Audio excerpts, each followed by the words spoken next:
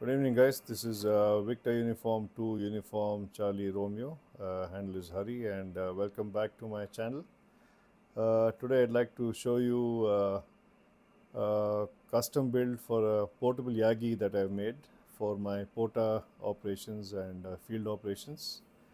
I made this Yagi using 4 whips commercially available, and also Y connectors bought off eBay. Links for everything which I will post, and also commercially available booms which I bought locally in Bangalore, India, and custom cut it with different variations to get a good front and back ratio. So guys, stand by and I'll show you what I did. Didn't mean forever, yeah.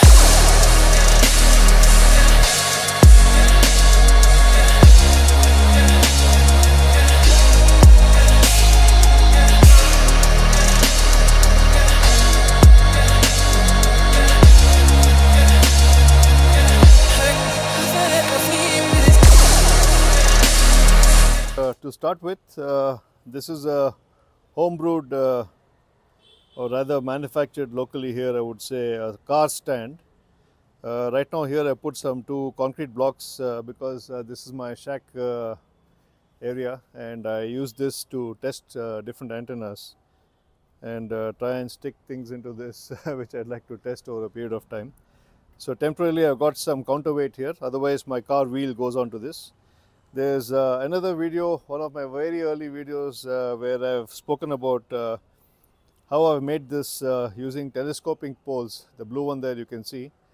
There are 5 sections of 5 feet each, roughly 25 feet, and I have a top section of another 6 or 7 feet. It goes up to almost 30 feet or 32 feet roughly. 30 feet I would say, to keep it stable with guy rings and everything. There's another video I made where I've shown how I've locally made the telescopic collapsible mast with nylon spacers and stuff like that. That's another video, I'll post a link for that. Today we are going to talk about my portable Yagi which I've made for my field operations.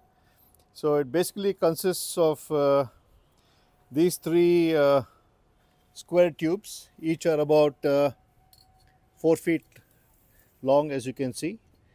These are about 4 feet long, each tube, and the main center tube is about 1.25 inches square, 1.25 inches square cross section, and I have 2 more pieces of 1 inch or a little more than 1 inch, so that it telescopes into this other pole on either side.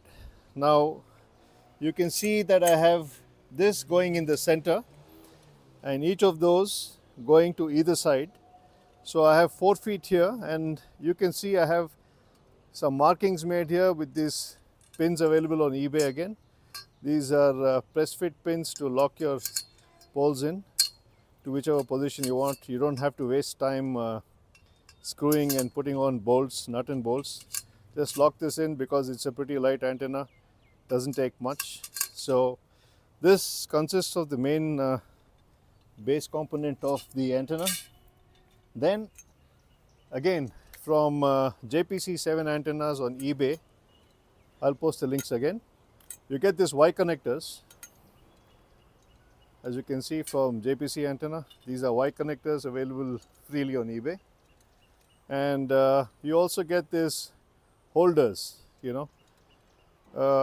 these should be available in your local store. Here in India we get them quite easily to put different kind of elements, and you get this in different sizes as well to fit your different elements or whips or whatever. And lastly, you get this from JPC 7 again, a 1:1 balloon, again from eBay. Links for which I'll be posting at the bottom of this video. Also guys, initially when I made this portable Yagi antenna consisting of these 4 whips you can see here, these are 5.2 meter whips extending up to 17 feet totally. This was manual, in the sense that I had to turn my portable Yagi around by loosening these chuck nuts on this and then turning this pole around so that the Yagi turns around. That was the way it was done earlier. Now we have this locally manufactured DC motor with a speed of 1 rotation per minute. It is made by two Indian hams. It's called RJD66, and right now this is on trial basis with me. It's working very well. And VU2JXM is the ham who is spearheading this project of his to give portable DC rotators, azimuth only rotators as of now. And they've also written a very small user interface which goes on to any Windows laptop or tablet, where you can control the direction of the antenna and also the angle and degrees. You can do that. So let's assemble the antenna, guys.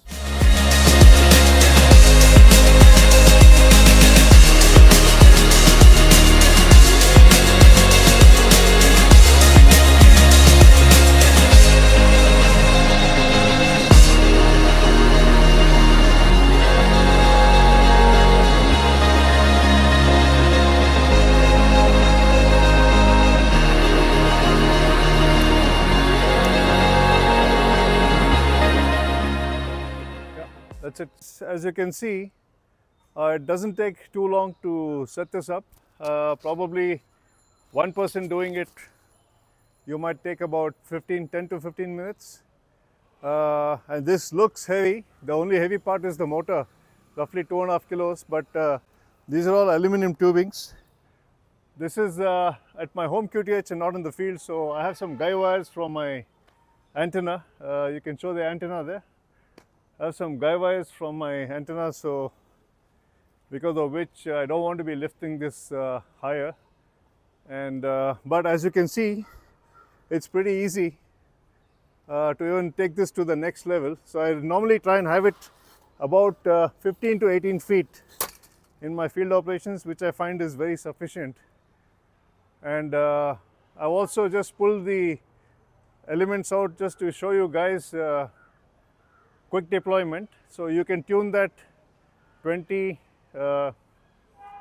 17, 15, 10, 12, etc. As you know, it's a 5.2 meter whip.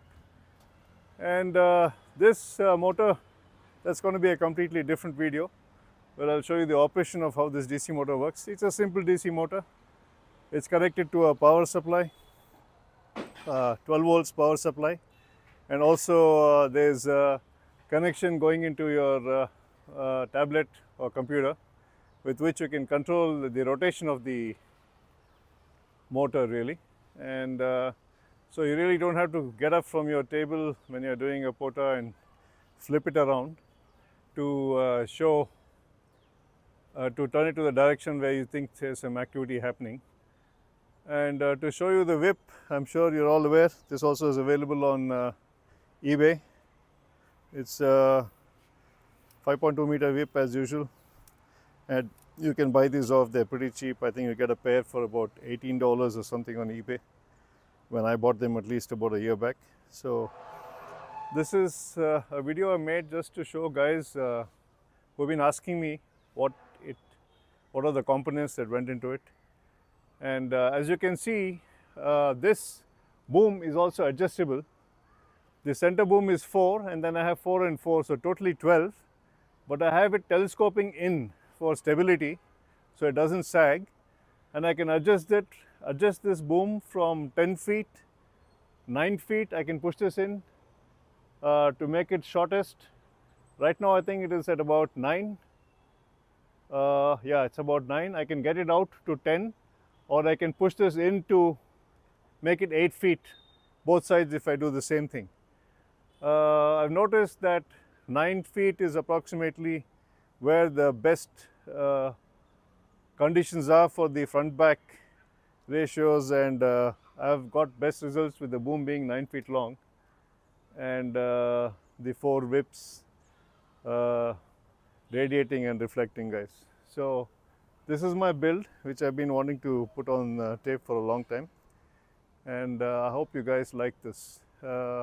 Next video I will show you the operations, probably get some QSOs on a field, and also show you how this motor works. And I would like to also showcase my new ZBTEX from HF Signals, which is a absolutely fabulous QRP radio.